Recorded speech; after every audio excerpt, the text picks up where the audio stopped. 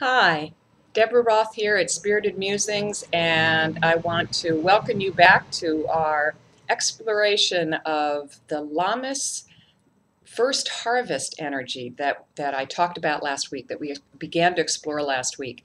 Lammas, as I said then, was an ancient harvest festival, really celebrated all over Northern Europe, and it's we don't really acknowledge it today, but it really is such a wonderful way to embody the energy, the fullness of summer, and for you to contemplate what projects, what books, what pieces of business, what it doesn't have to be work related, but something that you feel like you've been nurturing and ready to midwife, ready to give birth to over the last couple months.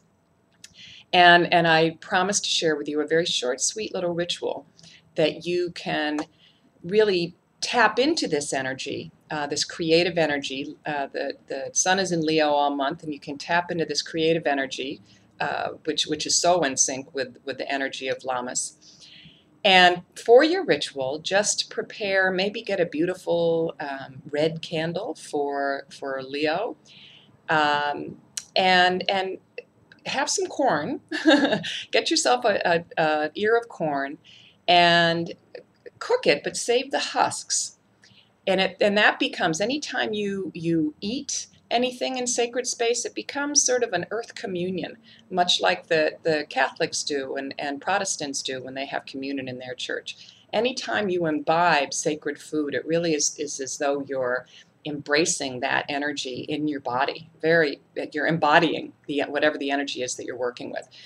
So in your sacred space, light your candle, put some beautiful music on. If you are lucky enough to be able to be outside, go outside, and that takes care of all of your activating all of your senses and doing all the things that really can create a beautiful sacred space. And bring your ear of corn with the husks and take off a couple kernels and then pause for a moment. One of the things that I asked you to do last week was to really reflect on what are some unique talents, gifts of yours that you want to bring to harvest, that you want to give birth to in this lush, full, creative energy of summer. And really tapping into this first harvest. What do you want to harvest that you've been working on the last several months? And then think about what it is that you need. What help do you need from the universe, from friends, from coworkers, whatever it is, your family, but very specifically, and identify what your needs are to help midwife, to help harvest this vision, this project of yours.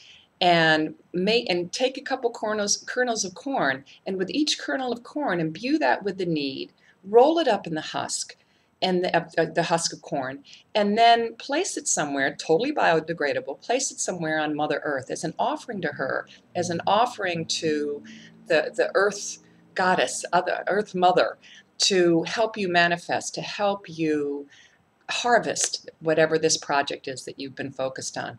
Have a little bit of corn to ground yourself, and you're all set. I was going to share a chant with you. I think because we're almost at 4 minutes, I will not, but I would just encourage you to contemplate, to come back to your heart, and just do your own prayer of thanksgiving for the Earth Mother, for receiving your request and for manifesting what it is that you want to harvest in conjunction with this great energy this month. Have fun with it and let me know what you do. Thanks.